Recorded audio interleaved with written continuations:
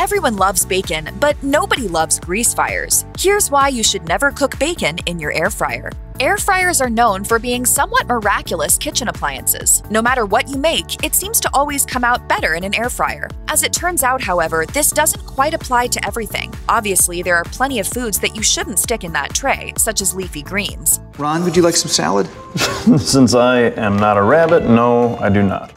But bacon and air fryers sound like a match made in gastronomic heaven, right? Well, not exactly. At first, cooking bacon in your air fryer might seem like a great idea. Air fryers operate like a mini convection oven, circulating hot air around your food to cook it. While bacon doesn't contain batter, it is dripping in grease, which won't always agree with your air fryer. When Food Network cooked some bacon in a single layer in an air fryer, the oil started pooling in the bottom and burning, causing white smoke to pour out of the appliance. Cooking Light reports almost exactly the same result when air frying bacon: white smoke, a drawer overflowing with grease, and limp bacon. It seems that if you want a serving of bacon or two, it's probably best to just skip the air fryer and choose another cooking method altogether. However, if you're determined to try cooking bacon in your air fryer, you'll need to do something about all that dripping grease, or things will soon get dangerous. What have you done to it?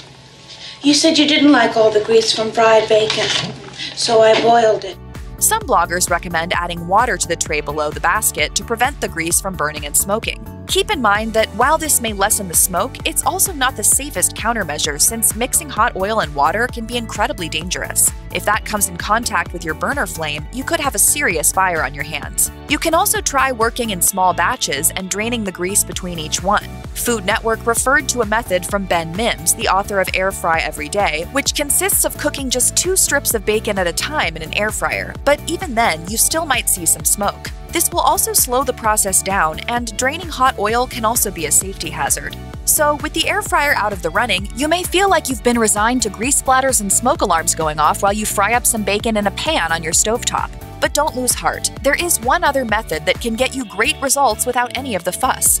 Ina Garten's preferred method for cooking bacon requires nothing more than a cookie sheet and a good old-fashioned oven. This method is so effective because you can easily cook enough bacon for a crowd, making it a must when you're hosting brunch. Just preheat your oven to 400 degrees Fahrenheit and lay 8 to 10 slices of bacon on your baking sheet. Then pop the tray in the oven for 15 to 20 minutes, and there you have it. Gorgeous, piping hot bacon without all the fuss. And if you're looking for a way to make this hack even better, take a note from a day in the kitchen and line the sheet with aluminum foil. That way, when the grease has cooled, you can just peel the foil off and place it directly in the trash, making for far less cleanup.